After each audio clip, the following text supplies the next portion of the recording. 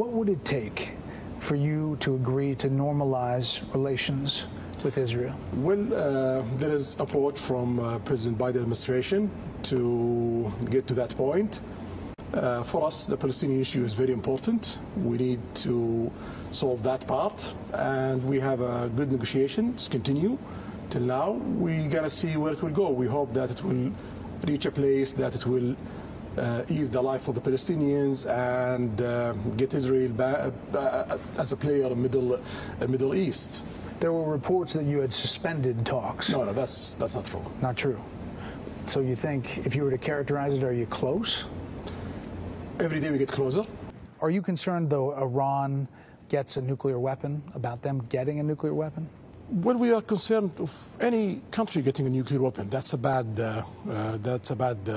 move, and you don't need to get a nuclear weapon because you cannot use it.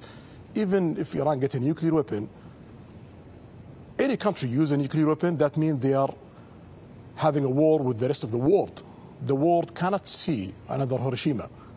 If the world see 100,000 people dead, that means you are in a war with the rest of the world. So it's a useless effort to reach a nuclear weapon because you cannot use it. If you use it, you got to have a big fight with the rest of the world. If they get one, will you? If they get one, we have to get one.